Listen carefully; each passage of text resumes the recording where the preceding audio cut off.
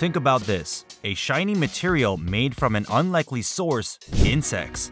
Referred to as shellac, insects produce this natural secretion. After being processed, it is utilized in a variety of products. Shellac serves many uses, such as giving jelly beans a shiny appearance and keeping citrus fruits fresh. Its usefulness also applies to woodworking, where it is highly regarded for its ability to finish surfaces. It is fascinating that shellac's history can be traced back to approximately 3,000 years ago in India, where it was first used to create jewelry and decorate palaces.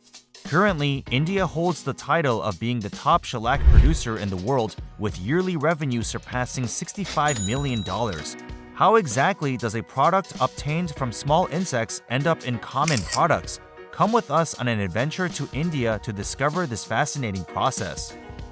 How lac bugs are harvested. Meet the Caria laca insect, a tiny critter that's barely visible to the naked eye. In June, farmers carefully place either the brood lac or the mama insect onto fresh tree branches. As these insects hatch and start feeding on tree sap, the females produce a sticky amber-colored resin.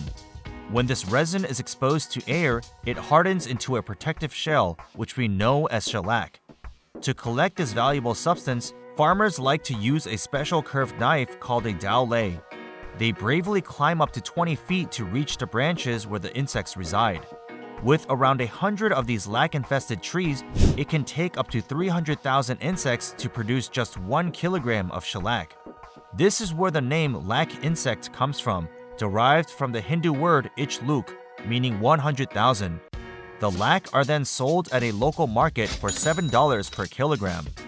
Once the resin has been collected from the lac insects, it undergoes several steps of processing before it's ready for use. After farmers collect the resin, it is brought to processing facilities. Here the resin is cleaned, graded, and dried to remove any impurities and moisture. The cleaned resin is then melted and shaped into various forms, depending on its intended use. Traditional methods involve hand-stretching the resin into thin sheets, while modern machinery can press it into uniform shapes more efficiently. Modern uses of shellac. Shellac has a wide range of applications across various industries. In addition to its use in candies and fruit preservation, shellac is also used in pharmaceuticals as a coating for pills and tablets. Water-resistant properties make it ideal for protecting wood and leather surfaces, and it's often used as a glossy finish for furniture and musical instruments. Artists have used shellac in paints for centuries, and it was even used as the base for early gramophone records. Today, shellac can be found in everyday products like cosmetics, food glazes, and even hairspray. Its versatility and natural origins make it a popular choice for manufacturers seeking sustainable and eco-friendly alternatives to synthetic materials. Cultural significance. Shellac is deeply meaningful in various cultures worldwide, especially in India. In Indian traditions, shellac plays a vital role in religious ceremonies and rituals, where it symbolizes purity and offers protection. Moreover, it's a key element in traditional crafts like lacquerware and bangles, highlighting the skill and creativity of local artisans. In certain areas, shellac also finds its place as a decorative feature in architecture, lending a glossy finish to wooden carvings and furniture, enhancing their beauty and durability. Additionally, in East Asian cultures such as China and Japan, shellac has a rich history in traditional crafts and artistic endeavors.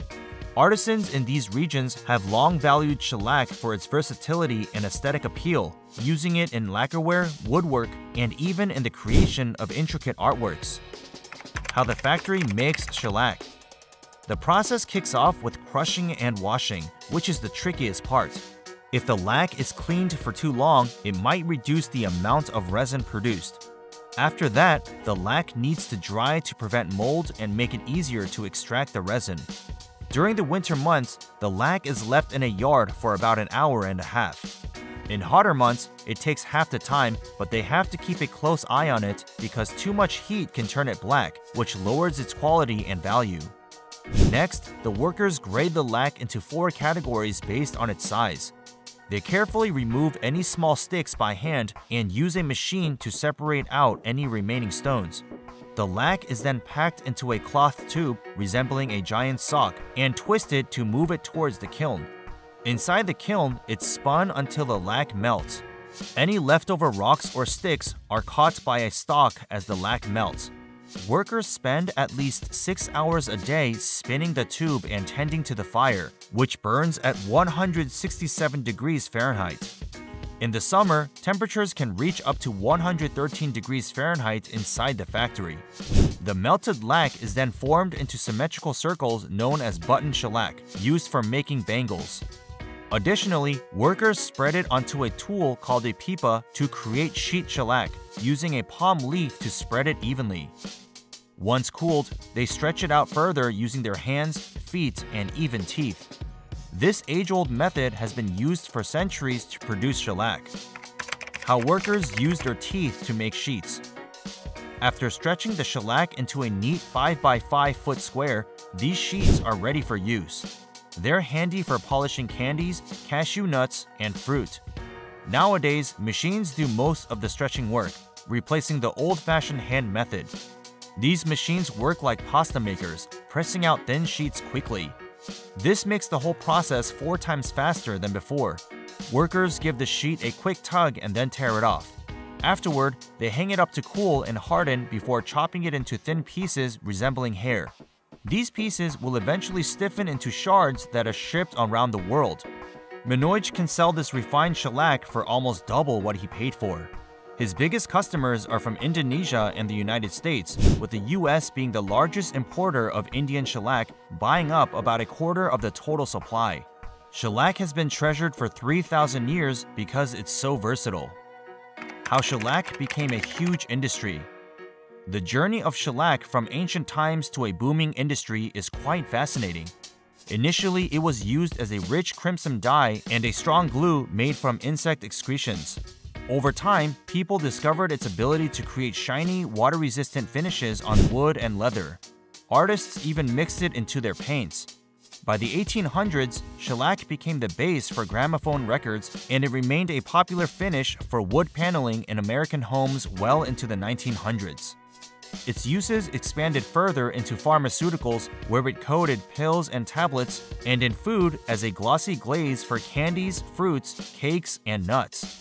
Today, the global shellac industry is worth over $167 million, with more than half of the world's supply coming from India. The US Food and Drug Administration approves shellac as a safe food additive as long as it's listed as shellac or confectioner glaze on the ingredients list.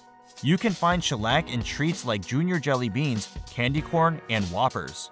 It's also commonly dissolved in alcohol and sprayed onto citrus fruit, creating a waxy coating that extends their shelf life.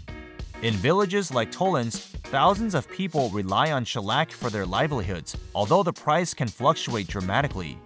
In 2022, Tolinda can make $12 per kilogram of shellac. The future of shellac.